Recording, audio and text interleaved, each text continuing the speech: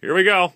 All right, we're here with Amy Bauman from the K-Love Morning Show, who says she does a dental dance, and this is before you go into the dentist's office, right? A dental dance. It's my celebration because I'm going to see the dentist, and what could be more exciting? So the biggest point you have to make sure is the mouth of the dance. So you open up the mouth very wide. The mouth of the dance? The mouth is the most important part. Got yes, right. Okay. Because you have to make sure as you're doing the dance into the office that they can see the gums and the teeth. So it's kind of like this, and then it's just simply... That's it! My dental dance. Oh, that was beautiful.